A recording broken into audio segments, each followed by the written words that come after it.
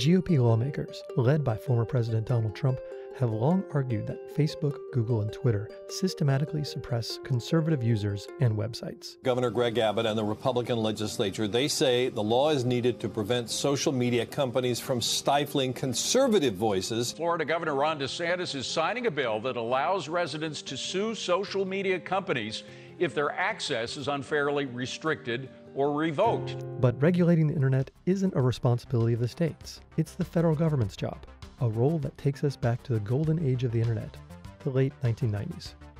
When then-President Bill Clinton signed the Communications Act of 1996 into law, it contained language carving out protection for the nascent providers of message boards.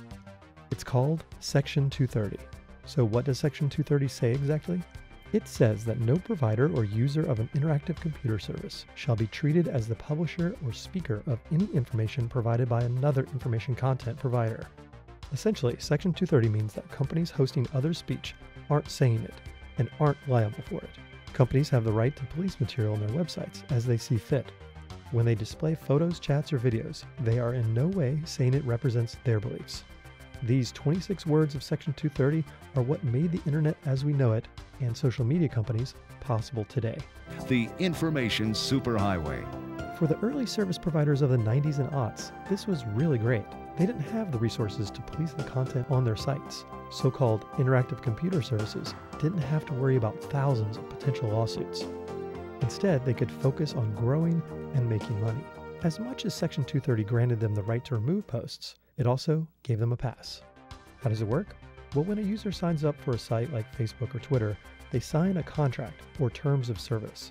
In it, a company lays out the ground rules of what's accepted behavior and reserves the right to kick a user out if they don't play nice. Which leads us to today. Time and time again, online trolls, violent extremists, terrorists, and school shooters have used corners of social media to stage, plan, or promote violence, or spread false, dangerous information about COVID-19 and its vaccines, as well as lies about voter fraud and election tampering.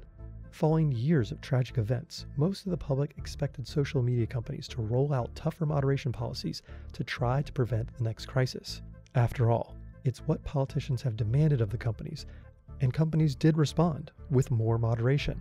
Sites have always had to moderate to some degree. If they didn't, users would be overwhelmed with scams, pornography, or worse, making their platforms inhospitable to users. But the political climate in the United States has become more divisive, and social media platforms' moderation of political voices has landed them in hot water and set up a battle in the Supreme Court. Florida's Attorney General has asked the U.S. Supreme Court to rule on whether states are allowed to force tech companies such as Facebook, Twitter, and YouTube to host content which violates their content policies. It's still unclear if the conservative-leaning bench will take on the petition from Florida, but there's already one Section 230 case on its 2022 docket. Gonzalez v. Google. The court will decide whether or not Google violated the law when its subsidiary YouTube at the time knowingly permitted and recommended terrorist videos that the plaintiff says led to the 2015 ISIS attack in Paris. Google argues Section 230 protects it from those claims. Whatever the decision, the debate over content moderation will go on. Lawmakers in states all over the country have introduced more than 100 bills aimed at regulating social media, guaranteeing that a fight for control will continue.